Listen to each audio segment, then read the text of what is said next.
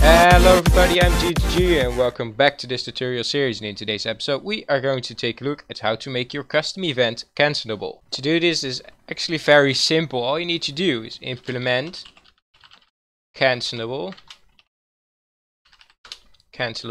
and of course implement that, and what it will do is it will return you a error message, because you need to have, just with the handler list, we also need to have a couple unimplemented methods. We now have we don't have them, so either you can remember how they look or just type in implements cancelable, do this at unimplemented methods, and then you can see is cancelled and set cancelled are added to it. And let's rename this to cancel because we want to set it cancelled. And of course there are still some things to do. We're not yet finished with this, because is cancelled will now always return false, and we do not want that, and set cancelled doesn't actually do anything.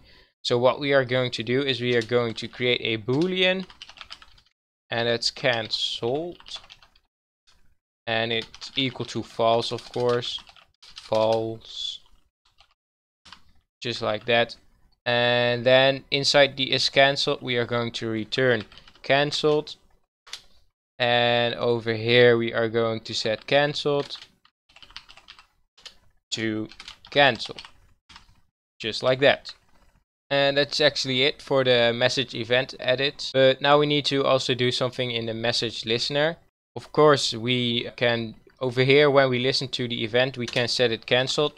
For now just set it cancelled to true, so that you can test out whether it works. I can't show it because the whisper message doesn't even work at all.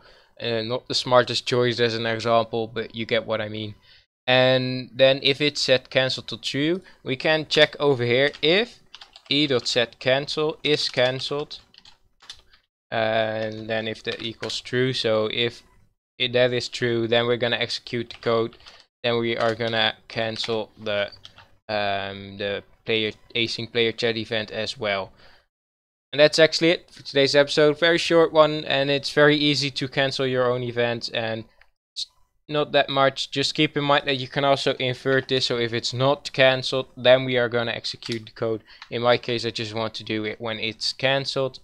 And yeah, that's it. Hope you enjoyed. If you did, leave a like. If you want to see more, subscribe. If you got any feedback or suggestions, down below in the comments, or there's a description link. There's a link to the Discord in the description box, and you can ask questions over there, or yeah, do whatever you like. And that's it for today. Thanks for watching. Bye.